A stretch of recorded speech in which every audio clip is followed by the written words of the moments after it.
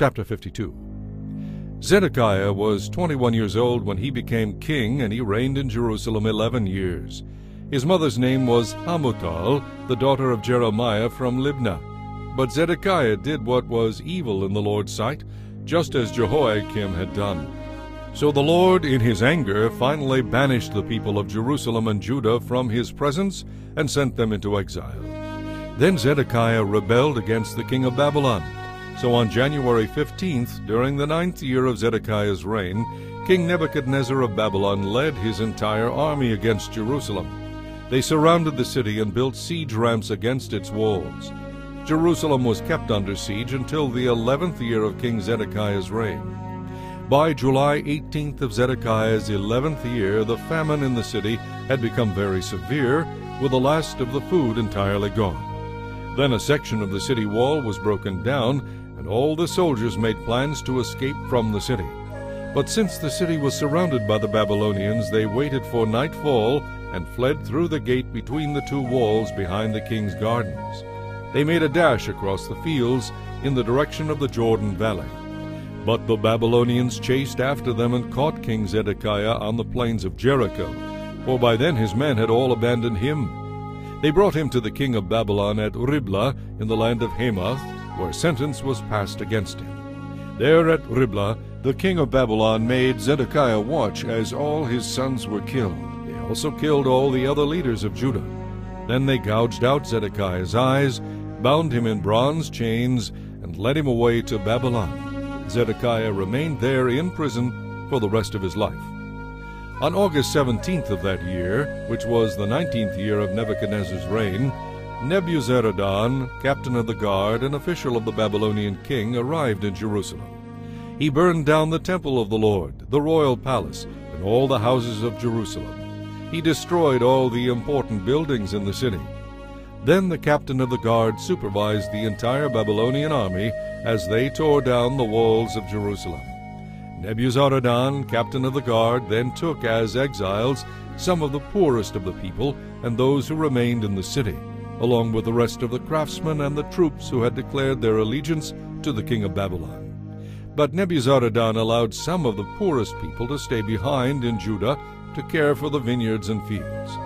The Babylonians broke up the bronze pillars, the bronze water carts, and the bronze sea that were at the Lord's temple, and they carried all the bronze away to Babylon. They also took all the pots, shovels, lamp snuffers, basins, dishes, and all the other bronze utensils used for making sacrifices at the temple. Nebuzaradan, captain of the guard, also took the small bowls, fire pans, basins, pots, lampstands, dishes, bowls used for drink offerings, and all the other utensils made of pure gold or silver. The bronze from the two pillars, the water carts, and the sea with the 12 bulls beneath it was too great to be measured. These things had been made for the Lord's temple in the days of King Solomon. Each of the pillars was 27 feet tall and 18 feet in circumference. They were hollow, with walls 3 inches thick.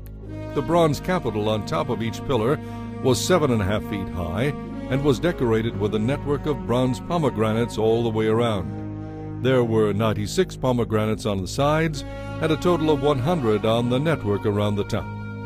The captain of the guard took with him as prisoners Seraiah the chief priest, his assistant Zephaniah, and the 3 chief gatekeepers.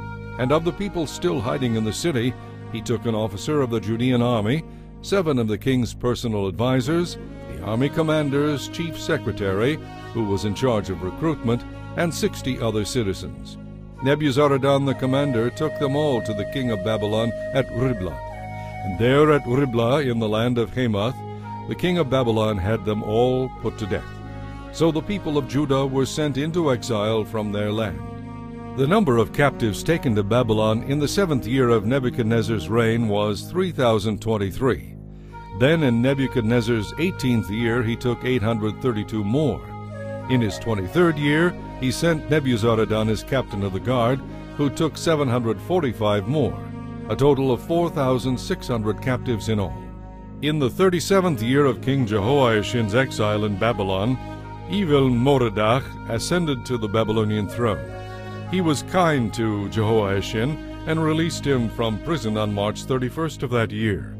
He spoke pleasantly to Jehoiachin and gave him preferential treatment over all the other exiled kings in Babylon. He supplied Jehoiachin with new clothes to replace his prison garb, and allowed him to dine at the king's table for the rest of his life. The Babylonian king also gave him a regular allowance to cover his living expenses until the day of his death.